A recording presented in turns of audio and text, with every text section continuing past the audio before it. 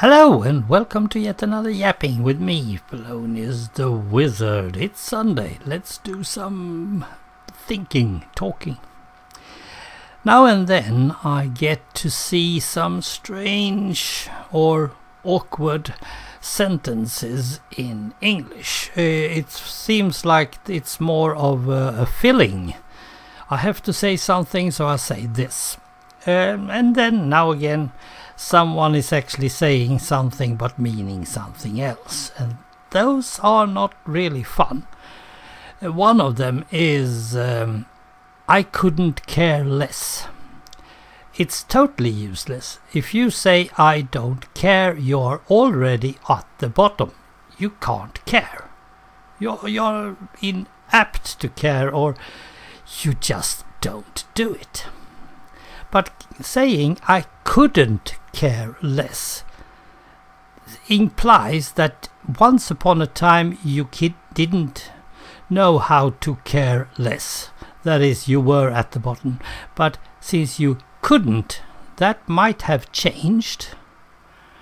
But it still sounds a bit awkward. I would say I don't care. Or I don't care a bit. But I couldn't care less. It sounds funny. Perhaps that's the reason. Now, that sentence is not that often in my life. Perhaps I hear it, I don't know, once or perhaps twice a year or something like that. But there is one more, and that is without further ado. I hear that a lot. I hear it mostly once a week. Often in American videos. I must point this one out because it seems like they love this thing. Now it's not that sentence is wrong. It's actually perfectly fine if you are presenting someone else and everybody in the audience is actually waiting for that someone else to come aboard, but you feel like you have to present him and tell him who he is, because that's something that he would or she wouldn't do. And then you end this perhaps, well, I don't know, 30-second long with without further ado. That is, let's skip the bullshit and get to the real thing. That's what it really means. Without further ado, here is, and go on. But the video people out there is actually sitting 2-3 minutes debating, changing, trying to explain, and then suddenly they came up with without further ado.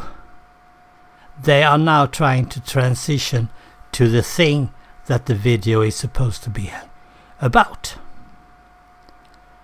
And every time I'm totally fine with following the thing up to that point, but as soon as they say without further ado, I stop. I don't want to hear anymore, because up to this point it hasn't been important. And if I thought that was important and it wasn't, then the rest will be totally shit. It will be the crappiest video that I've ever seen. So I skip it. So if you want me to not watch your videos, use that sentence without any real reasons. There is so many other sentences that you can do, but without further ado sounds like something nice. It has a proper feeling to it. It feels like you are a bit higher up in the hierarchy.